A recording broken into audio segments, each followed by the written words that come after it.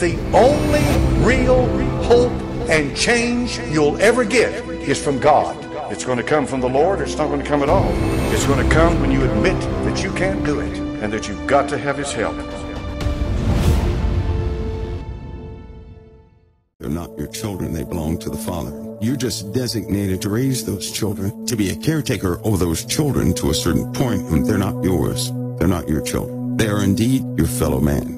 They are. If they're not your children, they're your fellow man. You have to forgive me, because I see life in a very different way. The truth of life is not on the outside, not by DNA and all these things. That's by flesh. But I tend to see life by the Spirit. The only thing that has life to me are those things of the Spirit. Because that's what our Father teaches us, that everything in the flesh, these things of the flesh, they serve their purpose, but indeed they're spiritually dead. And so the only thing that has true life, which has eternal life, those things that will exist and continue to exist, are those things of the Spirit. So then true life for a saint would be those things of the Spirit, not the flesh. That's why we don't live by the flesh or walk by the flesh, but we live by the Spirit and walk by the Spirit. Anyway, those children, God gave them spirits that are not passed down by way of DNA, so they don't belong to you. You were a container that gave to them the traits that they have and everything else, therefore you can take care of them. But you know why they came from you? This is so funny. This may just totally mess up your brains, but they were born from you, so you would have the ability, because they picked up your traits, your dispositions, and all this, that, and the other. For those of you who have had children born of you, they have your traits and everything so that you can properly take care of them. For example, if you see a strange child and they have a look on their face, you may not know what that look is, but their mother does. Why? Because that baby came from that mother. Right? The mother knows the look on her own face. Therefore, she can also discern the look on the baby's face. A mother can tell a lot about that child because they share a bond, a very deep bond. So they can tell the looks on the faces, thus doing what? Caring for that child better than a stranger would. So they're born from you so that you have an ability to recognize their needs. And you can raise them, you can see through things. When they state one thing, you can look in their eyes and see something totally different. So you can better take care of them.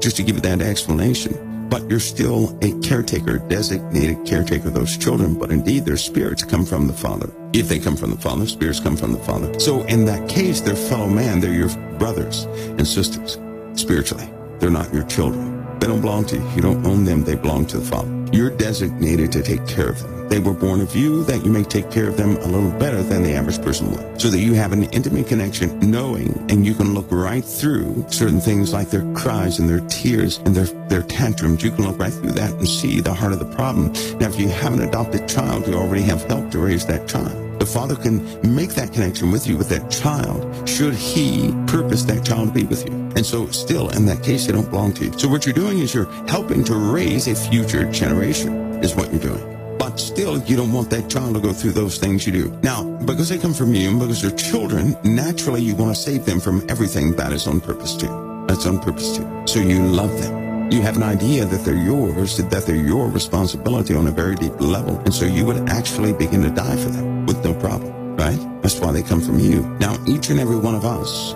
who have children, we would do that for our own children, right? Which, that's not a bad thing. But it does reveal some hypocrisy in us anyway. Let me continue, but they don't belong to us. So we had to establish the fact that the children belong to the Lord, and we are the caretakers of those kids for a specific amount of time. But we have gone through things that we don't want them to go through. And sometimes you can see the same things in them that we had in us, and thus you know what they're dealing with. But you're trying to save them from that problem. The problem is you may be in the hole yourself. Now, when you're in the hole yourself, that hole is a place that you want to be delivered from. You don't want to stay there for the rest of your days. In other words, you're trying to walk forward. You don't want to stay in that place. You're stuck in this place. And you have tried everything to get out of this hole, this place in life, this circumstance, this nagging situation. Every single last person on the face of the earth has a situation they want out of. And guess what? They've tried everything to get out of it, and it didn't work. That's why they're still in it. Before I disclose any further in that conversation, the child portion of this conversation is a good example of just who we are, and let me show you how, real quick. We want to save that child from everything because we understand the pain you have to go through in growth, and we want to spare them from going through certain pains that we did. So we kind of teach them to be more inclined tomorrow things. We try to tell them that, hey, it's going to pay off, but you just have to maintain it. Don't we do that? Because the child says, I don't see how this is doing any good. And you tell the child, what do you tell the child? You just hang on, keep doing it. It will pay off soon. Don't you say that? Don't you convey that the best way you can? To tell them to hang on, to hold on, to keep the morrow away. It will pay off soon. Don't drift to the left. Don't drift to the right. Those places hurt. Just keep going straight. You do everything in your power, don't you? So I'm going to ask you this. If you have a heart to save your kids from what you know they're going to go through because you can see their attitudes and everything else, how come you can't do it so well? Well, let me tell you this. The Father knows exactly who they are. So what you can't do, He steps in. Here it is. If you have no power to change a situation, that situation is not yours. Your Father steps in. So the Father did step in. How did He step in? Well, see, your Father breaks the flesh. See, if the flesh is broken, and once it's broken enough, it dies. Once the flesh is dead, the spirit is alive. He's giving your children life by breaking them. This is a process we don't understand because we go through these hardships and we think they're the worst thing in the world. What we really haven't looked at is this. All the things that happen to you in your life only happen against your flesh. It did not happen against your spirit. You were given a newness of spirit by the Lord, right? It's being raised. It has life, but your flesh had life too. In other words, you were living your life by way of the flesh, by what you felt, by what you desired and all these things. You were living your life by the flesh, and the Father's killing it. He's destroying your flesh that you may be spiritually alive. Because you can't be spiritually alive when your flesh is leading your life. Can't do that. So the same process He put through, it put us through. And those things we contended with, here's what you did. You had a heart understanding what you went through. Now that you know the Lord, you don't want your children to go through it. So the Lord began the work, but you didn't understand the work. You saw a bunch of cruelty and everything else upon your child because you interpret what happened in your life as cruelty. What you don't know is that He's breaking the flesh. Many of you were born with broken flesh. Many of you went through things in your youth that broke your flesh and it really got to your mind. But what you didn't know is that the Lord gave you a born-again spirit which is not touched by anything of flesh. So He's breaking your flesh and breaking your children's flesh. That's why you have no power to intervene. What we often don't consider is that for each and every one of us, there's a time, a truthful time in our lives. Now, let me tell you what I mean. A lot of people say, well, this person needs to wake up and they need to see the Lord. Let me explain this to you. Would God send His Son and not have every single human being have their moment with the Lord where first this person knew, in fact, it was Jesus. They had knowledge of that. Where a person knew, in fact, He died on the cross. They had knowledge of that too. Where a person knew, in fact, He died for their sins. In other words, there's a moment when the Lord gives that to a person. They have this moment in time where they know the absolute truth. And in that moment where they know the absolute truth, they make a decision. They make a truthful decision to accept it or not. See, God He's not a trickster. You guys hear me say this all the time, which means He does not influence a person to follow something He hasn't given a person the truth for. He gives us the truth about Christ. We all had our moments where we were knocked in the head and we said, oh my goodness, He died on the cross. See, but everybody told us He died on the cross. No, that's not what I'm talking about. We had that moment where it hit us, where we really understood He died on the cross to save us of our sins. That's that moment when we remembered how filthy we actually were. And in that moment, we made a choice. That's the moment I'm speaking of. So then everybody has that moment. Even your children, no matter how bad they are, no matter if they're locked up, no matter if they're half dead, they're going to have their moment before they leave this earth. So what is the Lord doing? By breaking the flesh, you become aware of your own deeds, of your own sin, of your own everything. Did you know that? You didn't, did you? By destroying your flesh, enough of the Spirit will be alive for a person to have that moment. If they choose Christ, He will further destroy things of the flesh. We have to remember Jesus will present to Himself a glorious church without spot or wrinkle. What He began, He's going to finish. So with your children, He began this moment first. We just didn't understand what He was doing because we don't understand that He broke our flesh too. I look at people who have been molested when they were young. Right? Now, in most cases, I work in a lot of cases where people have been molested and raped and things like that when they were young. They don't understand why that happened to them. And what normally happens to a person who's been molested when they were young by a family member they trusted is they don't really, in their hearts, they don't really believe Jesus will save them or He will keep them from another horrible situation like that. So they have an absolute mistrust of God saving them. So they go through life with a dilemma where they really think they have to protect themselves. They really believe that they have to protect themselves because in their minds they believe that God didn't show up for them. This is how they believe. Those are the special cases which are drawn to me for some reason. And I like to tell people, it's those cases that I deal with so much because I have a passion for that. For those who have been broken while they were young, I have a passion for that. Who knew? But I do. I have great passion for that because the Lord gave me understanding of it. Because he broke your flesh early. The breaking of the flesh is not a kind act. It's not. It's a very violent act. Suppose to break your flesh, you went out there and got hooked on drugs. You ruined your flesh. Just ruined it. And you caught a disease. You ruined your flesh. He broke your flesh. All of a sudden, because your flesh is no good, the desires of your flesh begin to fall away. You don't desire the same things because you cannot obtain them. You're broken. You're cut off from those things. Well, you're going to have to fill your time with something. So in most cases, a person like that will begin to realize what happened. And they'll say, Lord, I need you. They will know that they need the Lord. Well, in doing that, at first, they begin to follow the Lord out of a type of despotism, realizing what they did to their flesh is the only course they have in life. But what they don't understand is as they continue to go forward with the Lord, they're strengthened spiritually to the point where they're not following him because he's the last choice, but it becomes the first choice. He becomes first and foremost in their life. At that point, they don't care. They understand what they did to the flesh, but they want to kill off the rest of their flesh, and they begin to see the error of their desires of flesh. Then they see the flesh for what it really is, and they say, oh my God, the flesh is filthy. It desires corruption and more corruption. It is greedy. It can never be fulfilled. It's not a good thing. Thank you, Lord, for destroying my flesh. And in that case, that trauma they once saw in their life, they see as God saving them. When a person sees the truth, we're all going to come to the same conclusion. The Father was saving us, not killing us. He saves us from ourselves. Can you imagine all that stuff we went through? And I went ahead in the conversation. I didn't tell you guys about that part, but I'm telling you, this part I shared in tap room. Do so many things in life. And that's why we don't want our children to go through it. Because we knew if we had a mind to make the better choices and decisions, we would have, but we didn't have the heart. We were desirous of corrupt things. And we know this. We can admit this. But we don't want our children being desirous of corrupt things. So how do you change that in a child? Well, first you realize that for yourself. You say, yes, I did desire corrupt things. I did not walk in a godly light. And that's just the way it was. And then you find out your parents didn't either. Then you realize, wait a minute, I don't want my children doing this. So you try to start saving them from that trouble. But the reality is you can't. But the Lord does. He breaks their flesh. You see them in this bad state where you're grieving in the heart, not understanding that the Lord is breaking for everything you lost in. He's breaking from them. He's breaking them early. Listen, most of you guys, you may not know this, but most folks that have been raped or abused when they were young, did you ever look to see what your parents were like? Did you notice that you were not covered? You had no spiritual covering. Did you notice that what they were like? Because somebody wasn't doing right. Now, surely when that happened to you, guess what happened? Guess what you did when you had kids? You said, that's not going to happen to them. Why did you say that? See, as a result of that, you were disgusted by lust, though you still practice lust, and you still may have to fight with lust from time to time. You were disgusted by it, so much so that you covered your children by way of the Lord from it. It was not passed down to them. Now for your children, it's disconnected, lest you fell asleep.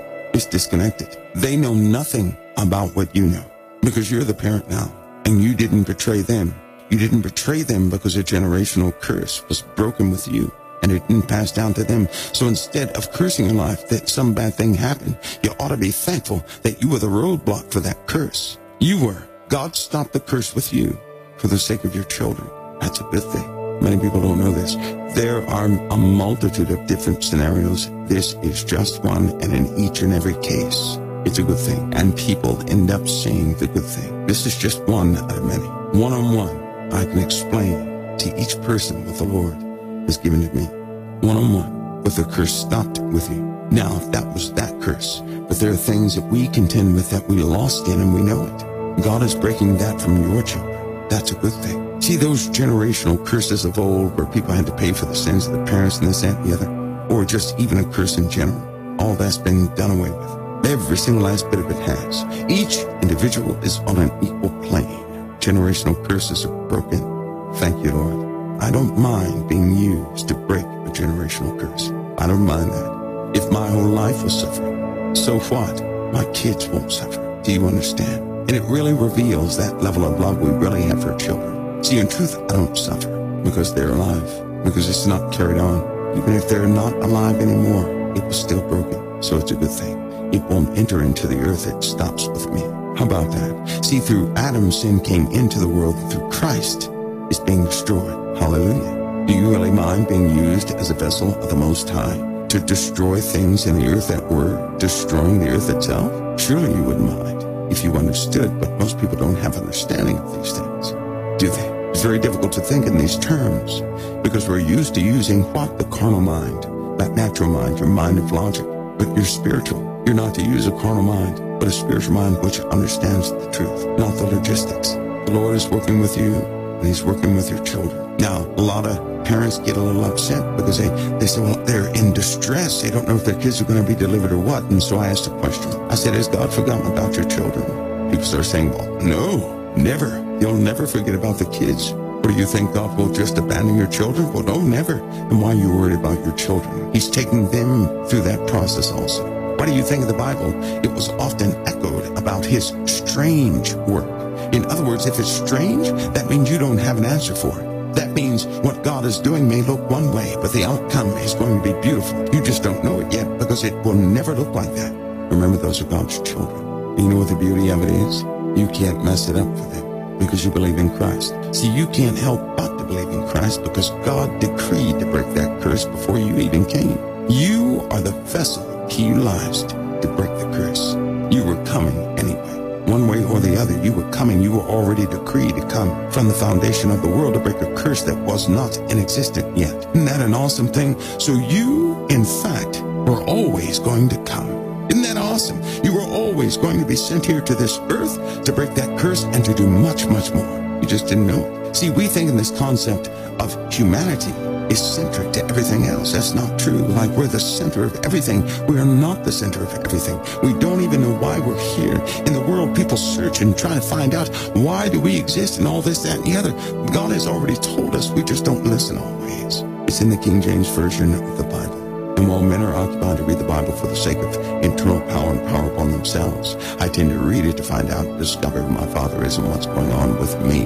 I'm unclean. I don't desire to be unclean. So I read the Word to find out what the Father has said. Where are my instructions on how to be clean? I never enforce what I learn in the Word of God upon anyone else, because everything is by choice and everything is by way of love, which is the real power in this earth that's more powerful than anything in the earth. Do you know that? It is only by love that matter is held together. That's called the will of God. God's will is love, and so matter is held together because He desires it too. We still exist because of His love. That's a power that a bomb cannot even break. Isn't that awesome? It is the strongest force anyone could ever know is love. It is the reason for existence itself. It is the reason why things have maintained themselves for so long. It is love. It's nothing else. Why do you think it is stated that God is love?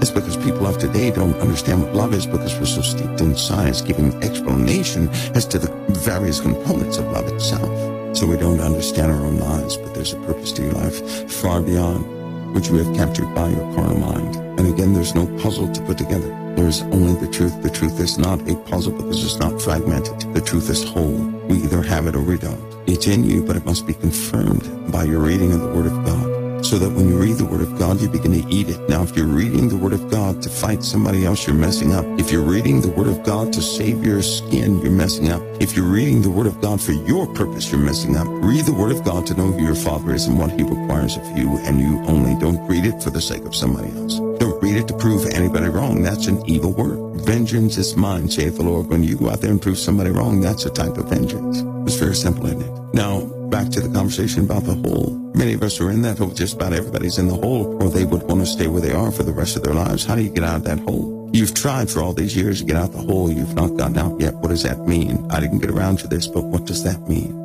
Because you've tried everything you know how to do. The truth is you've proven to yourself that you can't get out the hole. Now, I want to mention something to you in the Old Testament. They know God by many different names. One of them is deliverer. I told you guys in the chat room that David often referred to God as the deliverer. Why? Because David was in many holes also. David tried to deliver himself on a few occasions, only to find himself deeper. He had no solution. And so he began to call God his deliverer. Why? Because only God can raise you out of the hole. But first He proves to you that you can't deliver yourself. And that's exactly what He did. Because see, you guys began to admit, I can't get out of the hole. I did everything I know how to do. I even prayed and I can't get out of the hole. That's right, because you're not going to deliver yourself. If God's going to be known as your deliverer and have that attribute in your life, then you're not going to deliver yourself.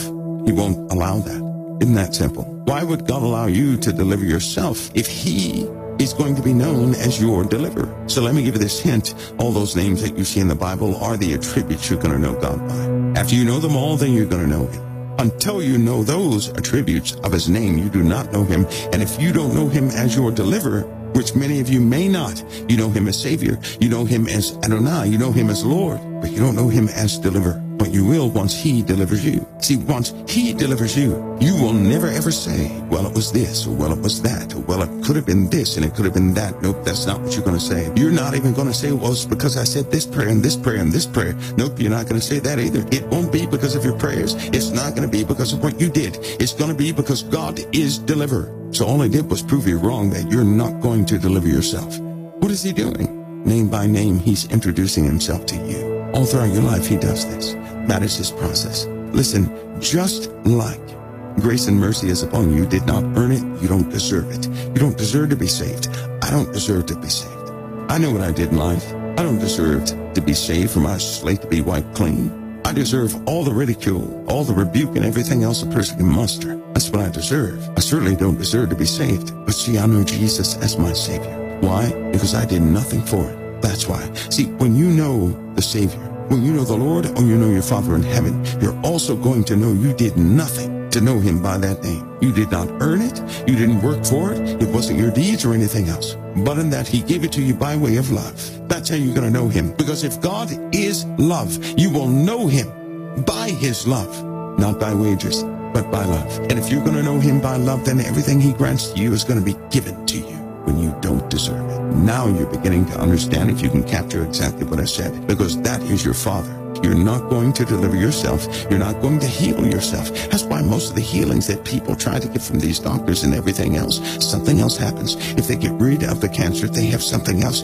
If they get rid of the something else comes back. But the moment a person says, I don't deserve the healing or anything else, then that's the opportunity for them to really know the Father as their healer. Because he is love. You're not going to earn what you get from him. That's why so many people fail. But it's also why I'm free.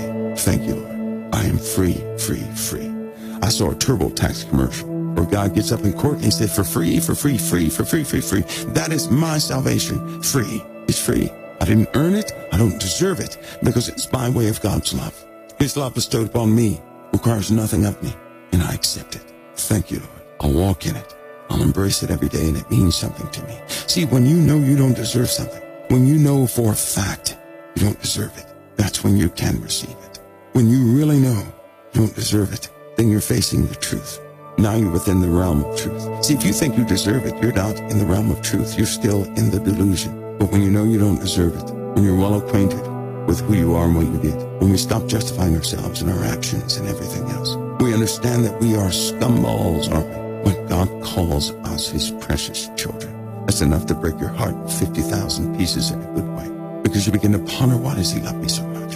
And you can't help but to instantly say, you are my Father indeed. Ladies and gentlemen, he's doing the same thing to your kids. See, he's raising you and your children. That's what he's doing. Even if your children are grown, he's still raising them. He's not done with them, because he's not done with you. And indeed, he's raising all of us. So how do you get out of the hole having exhausted everything you know how to do? You're not, but he will. He's going to raise you up. He already said that. What do you do in the meantime? That warrants a complete discussion.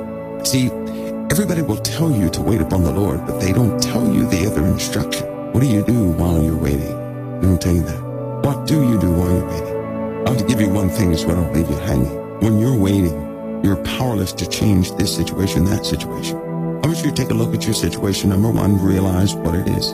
Now, in the middle of that situation, I want you to execute the word of God according to love, according to truth, and according to your very soul.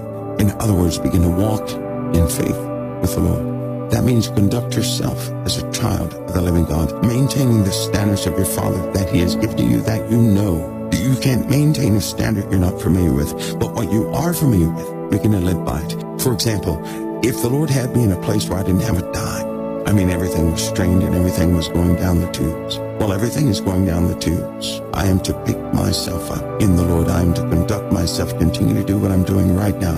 Listen, right now, do what I do, to continue to do that, to do it wholeheartedly, to begin to, when I interact with people, do so as an ambassador to Christ, representing the kingdom. Something happens when you live your life as a child of the living God, having given it over to Christ. While you're in your circumstances, something powerful happens. It is so powerful. You may want to, after you're delivered, you may want to go right back to that hole, because that's where the work is. See, the work is not outside the hole. The work is inside the hole. Most people don't know that. They say, get me out of the hole, then I'll go to work. The hole is a proving ground. In other words, if we say we have faith, then you should know this right now. Everything you say you have is going to be tried. The hole is purposed where you wouldn't be in the hole. In that hole, you are to get up right now in your ambassadorship, in your walk, and conduct your life right now in your circumstances, like a child of the living God should, what he has given to you. So you don't wait till anything comes or anything is broken or anything is healed. Right now, where you are, get up and begin to conduct your life as an ambassador, and the miracles will begin. You haven't done that. See, that's the one thing you didn't even know to do. Once you begin to conduct yourself, something is going to change in you, because God said it would, and indeed it will. See, when bondage leaves, when you're in the middle of your circumstances, that's just totally weird. That's what that is. You'll go from one day of looking at your circumstances where you can barely eat a meal to the next day you're totally free, and you're looking around saying, this can't be happening. Everything in you would have changed. Begin the process right away. You're not to sit there and wait and do nothing. No, you're not to sit there and beg either. God doesn't want you begging. Haven't we learned that by now? We don't have to beg. If we were to beg, he would not say, go boldly to the throne of grace. We are not to beg. We have direct access. But what you are to do is to stand up right now where you are in your circumstances while everything is wrong and say, yes, Lord. And you continue to do that. Listen, because if you can do that in the worst of your circumstances, you have truly chosen the Lord. But if you can't do that in the worst of your circumstances, then what you really have chosen is the Lord to make you free so you can do what you want to do. You're being tested right now. You're in a crucible. You're under a hot fire, because everything of God is tried by fire. Whatever survives in the end truly belonged to God. Whatever is destroyed was nothing of your Father, because when God sends a fire, it never burns him. So anything of him in you will never be burned. So the only thing that's going to survive that fire has to be of God, or it's going to be consumed. Stand up where you are. Why do you think it hasn't left yet? This is not punishment. This is your chance to open that door wide open and to walk right through. This is your deliverance. In the middle of your circumstances, found deliverance, not outside. You're thinking about getting out of the hole, but you need healing also. You need repair. You need heart surgery. You need mind surgery, don't you? Your family needs surgery. Your children need surgery. Your situation needs surgery. Deliverance is more than getting you out of the hole. It is a reversal of everything. Would you rather get out of the hole and still take your chances? To be delivered, because God's deliverance is total deliverance. God never halfway delivers.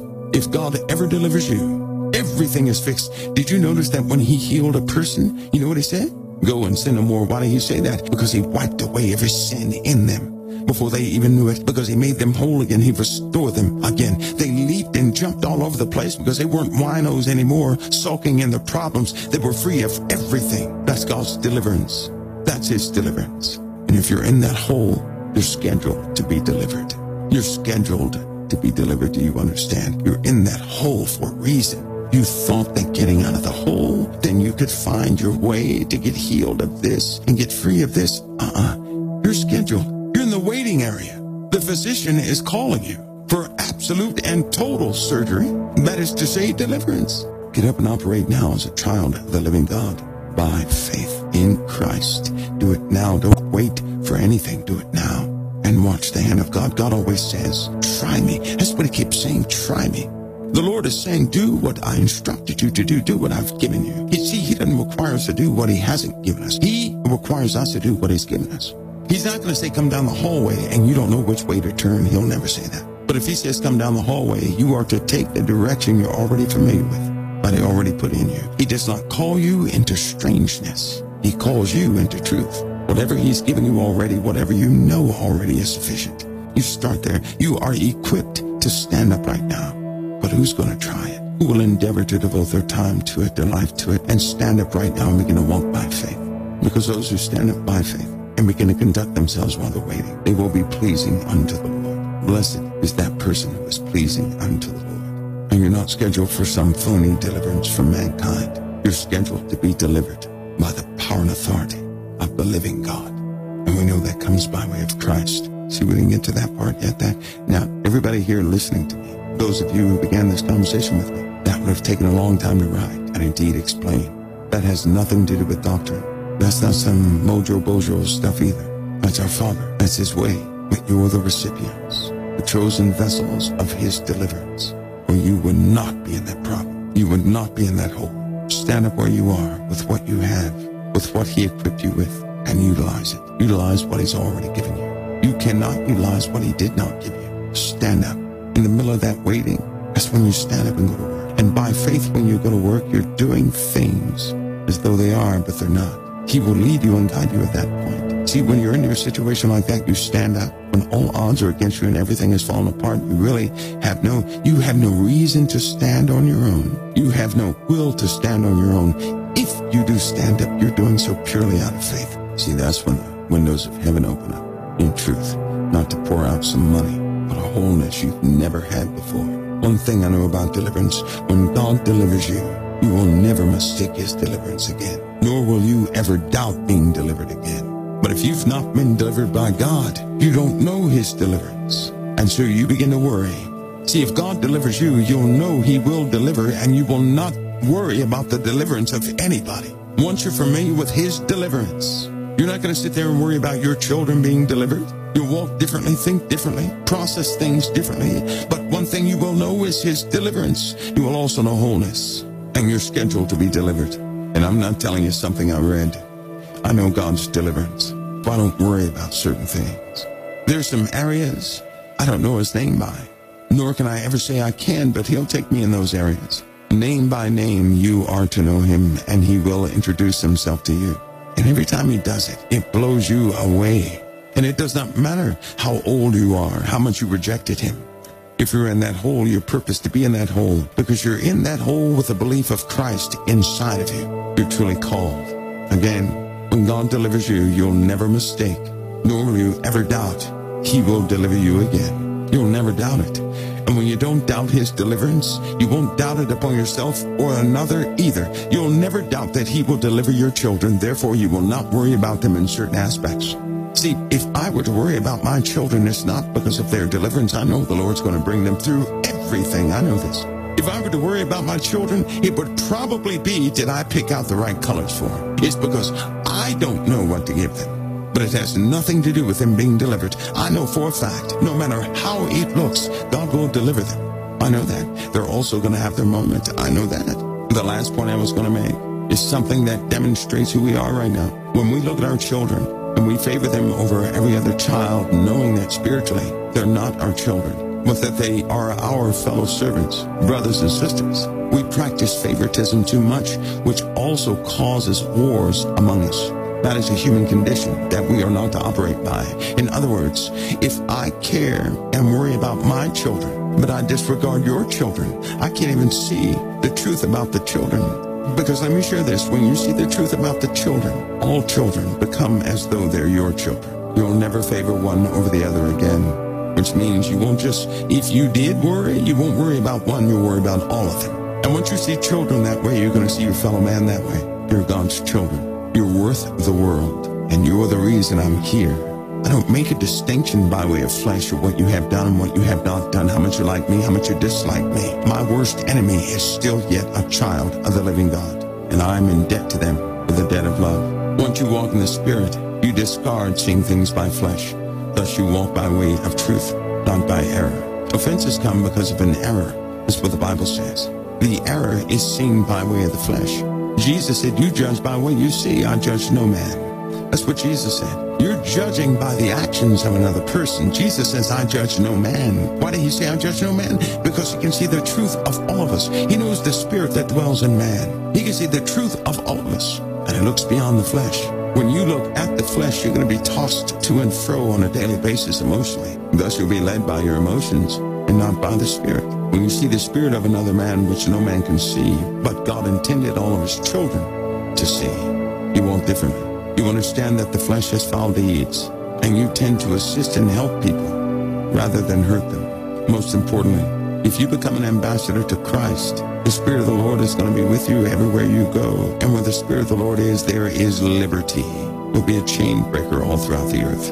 And indeed, that is your destiny. You won't stay in that hole. God will deliver you. But spiritually, contemplating these topics is nothing like the carnal mind, is it? Nothing like the carnal mind. And you know what? You can't even read about this stuff either. These things are given to you. These things are revealed to you. They can be seen, yes, but only for those who are looking. And you cannot look for yourself either. If you look for yourself, you won't see them. You normally see them when you seek to know the Lord your God, because then you begin to trust him with all of what you are. Thank you, Lord. I do. I thank the Lord for these talks.